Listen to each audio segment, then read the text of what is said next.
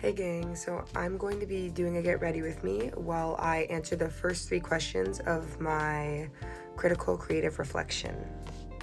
The first question is, how does my product use or challenge conventions? And how does my product represent social groups or issues? Before I answer this, I'm using this and I'm just gonna put that on my face before I put on any actual makeup.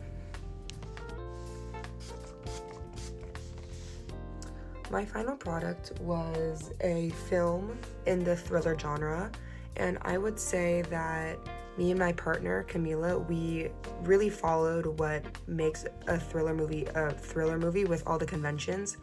I'd say conventions such as the costuming, the idea as a babysitter and a baby. I would say the music we used was pretty on par with the conventions that have to do with a thriller movie. I would also say that the makeup, the lighting, I feel like we really stuck very close to the conventions. Not many were challenged in a way, but we really wanted to keep the idea of a thriller movie true to itself. I just put on this next. It's on my hands. You can see it, it's very shiny, but I wanted to just elaborate on some of the conventions that are seen in thriller movies. It's this sort of eerie, kind of suspenseful music that is used to kind of set the mood. And I also feel like we used the over-the-head lighting kind of specifically because we wanted it to be jarring, kind of in your face, and more other just conventions. Like we wanted, like the babysitter trope is a very used convention in thriller movies, so we thought that it would be a good idea to just stick with it and be true to what the genre is. Next, I'm going to be using this. It's a foundation stick and I just put it on my face. Just like that, and then I blend it out. Now, regarding the first question still and the social groups, we wanted to, again, stick to the conventions and what thriller movies are kind of about. And thriller movies, compared to horror movies, thriller movies, I would say, in my personal opinion, they're more mystical, more not going to happen. But I feel like the thing that we're trying to put across is, I mean, looks can be deceiving. I mean, in our play or film, it's the kid who's sending the signs, not any other mystical force. Like, it's a kid, and you know that can be deceiving because some people may not believe children, and we want to challenge that by, I mean, children should be listened to more often, because in our film, obviously, he's seeing the future, and I mean, it can be hard for some people to accept, but in our film, that is the truth. I'm just using this next, but just to wrap up the final our first question about just the social conventions, it's just, I mean, you really should trust who you believe is true, even if it's a child in this case. It should be important that looks can be deceiving and that it's important to trust your gut in most situations. Question 2 is, how would this product engage with audiences and how would it be distributed as a real media text?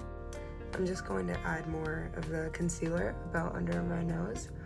But regarding the first part of the question, I would say that this film is reaching audiences because of its sort of relatability.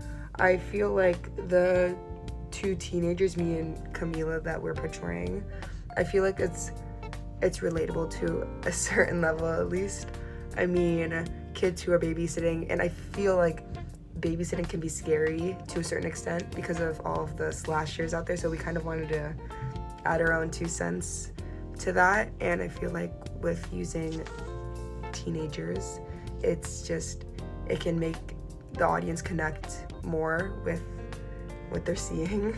And I feel like the audience to this would be a sort of teen demographic, because I feel that teens are more drawn to horror films at this sort of age. I feel like from teens to young adults, that is a sort of demographic, and I feel like it already being described as a thriller is already going to be very drawing to the audience. So being able to be teens and it being a sort of scary film, I feel like that is really drawing to the audience, and the subject matter as well. I feel like it is interesting and it kind of gets you out of your seat, and it just makes you want to know more. Next, I'm going to be using this blush stick. So my belief of how this film would be distributed, if it were to be distributed in real time, would be, I feel like we would keep it still a short film and it would be distributed among TikTok, as I feel it would reach the greatest audience there. As I said before, with teens and young adults, I don't know if I could see this film as a huge, major, full-length cinema film, but I could see it as a short film that could be distributed among Instagram, TikTok, social medias. I could see it as a form of that, and I feel like it would be reached the best, and the best audience demographic could be reached among those platforms. I like a lot of blush, so I'm just going to add a little bit of this right there. It's very bright, but I'll blend it out. The third and final question that I'll be answering right now is, how did my production skills develop through the making of this project? I feel like that looks pretty good. Okay, while I'm answering this, I'm going to be putting powder on my face so I'm not super greasy. But I would say, just to start off, that I'm not very familiar with CapCut. Obviously, I've used it before in my other films for media studies, as my music video was probably the biggest one. But other than that, I can't say before any of this I was very tech savvy, and even after the music video, I was still not super advanced with making things on CapCut. I'm gonna be doing my eyebrows next with this.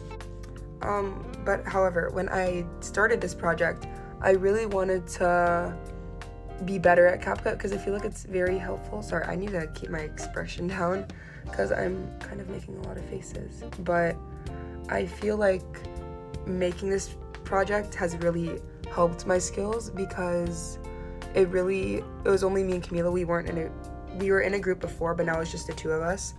So I feel like we both really wanted this project to be the best it could be, so we were really trying to add as much as we could into the project, as multiple sounds, some editing, the text, which took a little while to figure out, but we figured it out. And although it may be seen as like simple skills, I mean, I find that they're really helpful, and we really learned a lot during this production making process.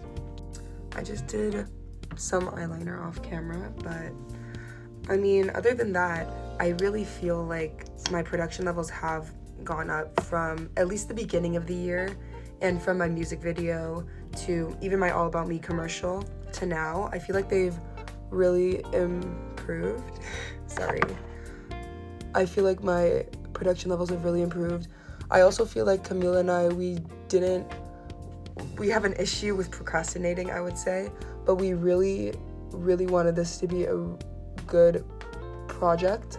So we were working on it constantly throughout, even though it did take us 2 days because of an incident. We worked around it, and I feel like it really helped us make the product that we really wanted it to be.